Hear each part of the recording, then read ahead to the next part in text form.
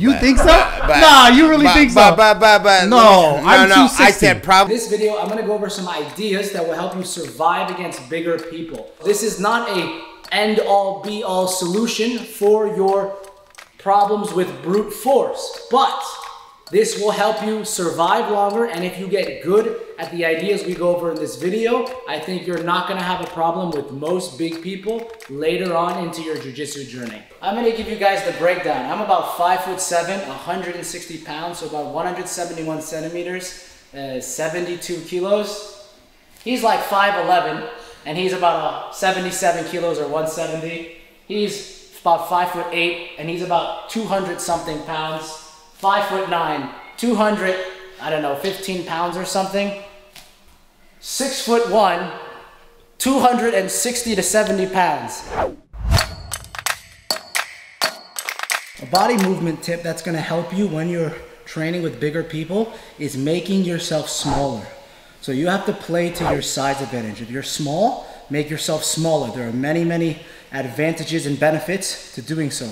And what I mean by that is basically taking your knees, bringing them into your chest, and tucking your head into your opponent. Knees to chest allows you to create a stronger frame because look at my elbow to knee connection, and it allows you to deny inside position easier and deny hip access easier because you minimize the amount of space your opponent has to work with. In game number 1, your objective is going to be to keep your opponent away from you and never let them get chest to chest. Their objective is going to be to get chest to chest, so that means they have to pass your knees and your hips in order to get there. I want you to pay attention to how I prevent my opponent from passing my knees and hips. Look at my right hand and my left hand. Look at where I'm pushing my opponent. I'm pushing at the end of the lever. I'm bringing my knees into my chest, and I'm making sure my knees and feet face my opponent no matter what. Knees to chest and make yourself into a tiny ball. Think about it. Remember, your only job is to stay within the rules of the game. You can do anything you want. You have creative freedom over the process, but you need to stay within the rules of the game. As my opponent is about to pass my hips, look at my left and right hand. Look at where I'm pushing. And then I want you to pay attention to how I bring my knees into my chest. I bring my knees into my chest differently than I did before, but because I still stayed within the rules of the game, it works. And remember, even if you lose this game, which is likely to happen, it's okay. That's just how it is. That's what it takes to build real skills. Especially when your opponent is 100 pounds or 50 kilos heavier than you, failure is to be expected. In game number 2, you're going to start from a seated alignment and your opponent's going to start standing. Your job is going to be to destabilize them and get them to post hands on the mat, fall to their ass, or get them hopping on one foot. And I don't know if you've noticed this, but I'm fighting at end of levers. I have inside positioning. I might try to get an underhook. And we're going to talk more about these concepts in part 2 and part 3 of this series. By the way, do you see that? Feet and knees, baby. Feet and knees like you hear me talk about on my Instagram a lot. I always try to stay attached and attack at feet and knees whenever I can if they're within my arm's reach.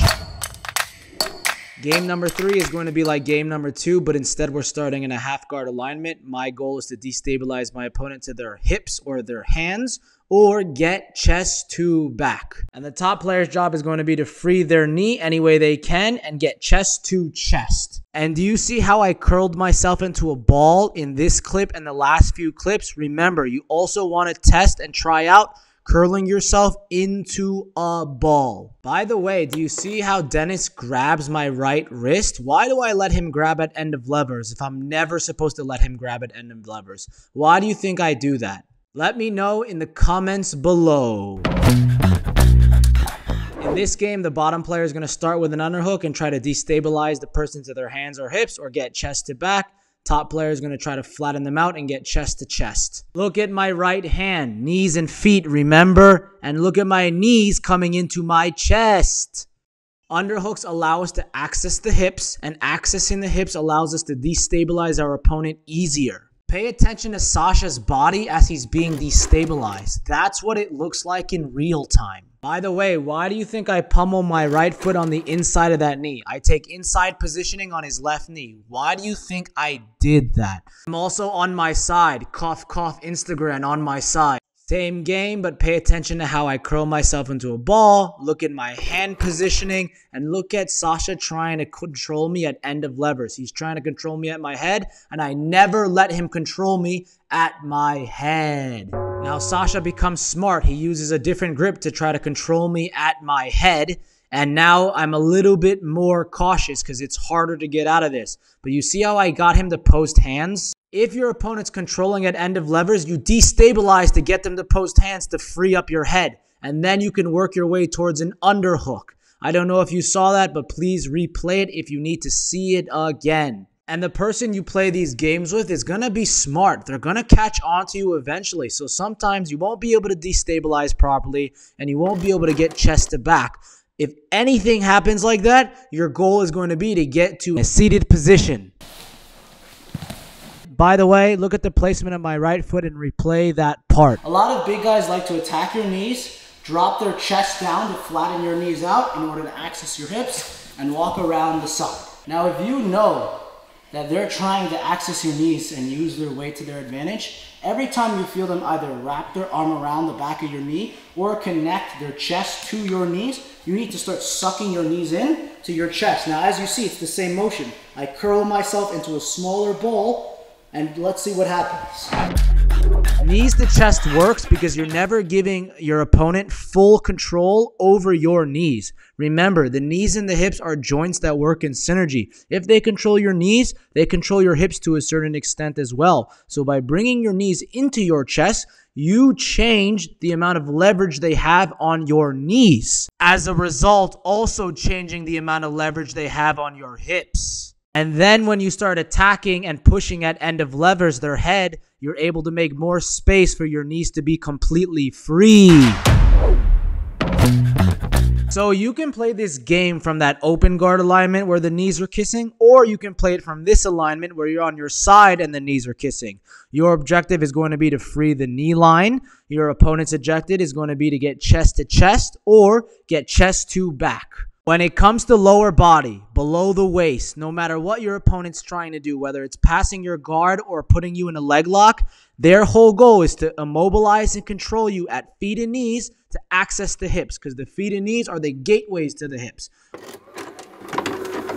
These games will help you build the skills of defending and attacking at feet and knees. We never let our opponents attack us or control us at those joints, because we know if we let them control us at those joints, their chances of getting to the hips increase drastically. Same motion. When bigger guys always try to take my back, whether in a scramble or not in a scramble, I like to bring my knees into my chest to make myself smaller. And obviously I'm still protecting against the strangulation, but let's see what happens.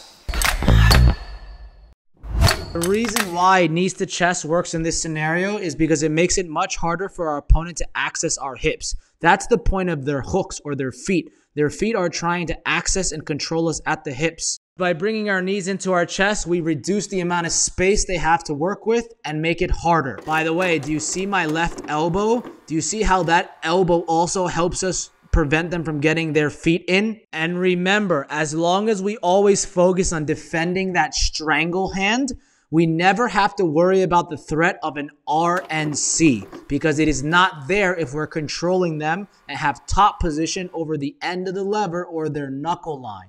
Now, if they're much bigger and more skilled than us, we may not be able to fully escape, but we can bide some time in order to force them into turtle. I have homework for you. You're going to rewatch Gordon's rolls with the world's strongest men, and you're going to count how many times he gets inside position, how many times he never lets his opponent control at end of levers, how he gets to his side, how he gets his knees into his chest, how he gets an underhook, how he uses his feet like hands. You're going to count how many times he implements these concepts, and then you're going to try to copy him and implement it at your own gym. I also want you to pay attention to the pattern recognition. He always falls back into the same old positions. I wonder why.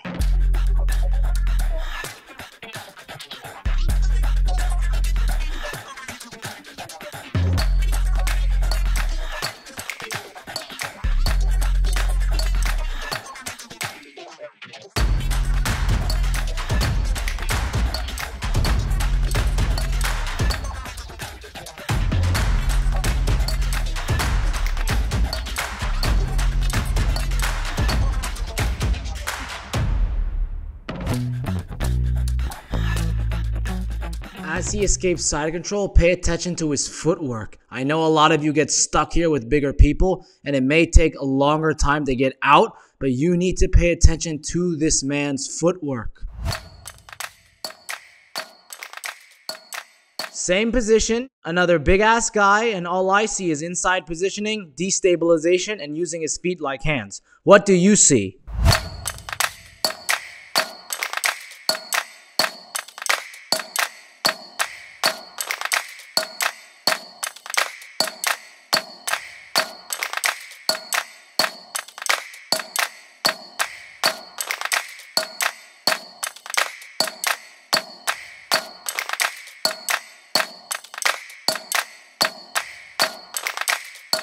Thank you for watching part 1 of this series, but there's still 3 more parts, and if you want access to those, you have to sign up for the newsletter below. That's the only place you're going to get them.